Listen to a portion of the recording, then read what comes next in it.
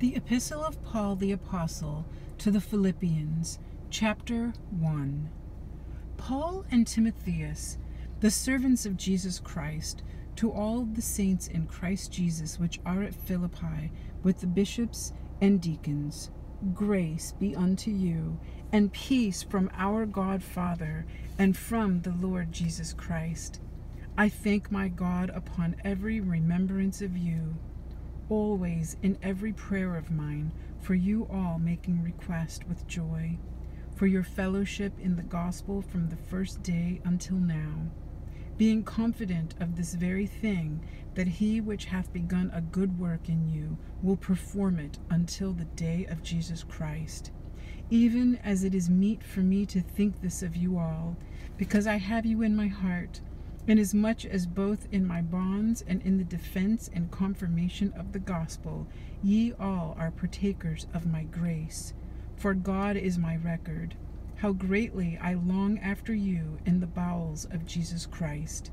And this I pray, that your love may abound yet more and more in knowledge and in all judgment, that ye may approve things that are excellent, that ye may be sincere and without offense till the day of Christ, being filled with the fruits of righteousness which are by Jesus Christ, unto the glory and praise of God.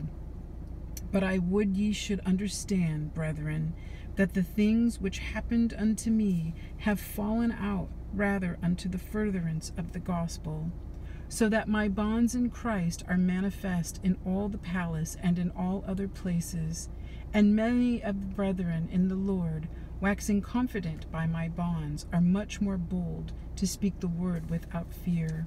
Some indeed preach Christ even of envy and strife, and some also of goodwill. The one preach Christ of contention, not sincerely, supposing to add affliction to my bonds, but the other of love, knowing that I am set for the defense of the gospel. What then?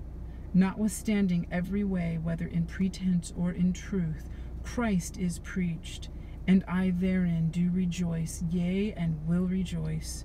For I know that this shall turn to my salvation through your prayer and the supply of the Spirit of Jesus Christ, according to my earnest expectation and my hope, that in nothing I shall be ashamed, but that with all boldness, as always, so now also Christ shall be magnified in my body, whether it be by life or by death.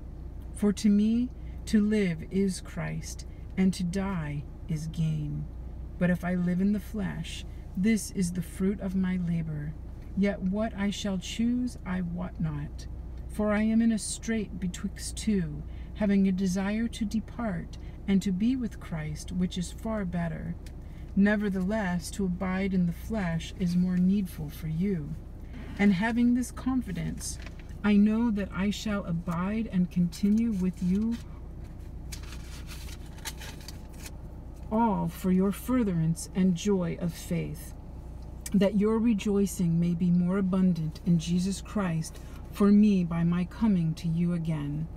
Only let your conversation be as it becometh the gospel of Christ, that whether I come and see you, or else be absent, I may hear of your affairs, that ye stand fast in one spirit, with one mind, striving together for the faith of the gospel, and in nothing terrified by your adversaries, which is to them an evident token of perdition, but to you of salvation, and that of God.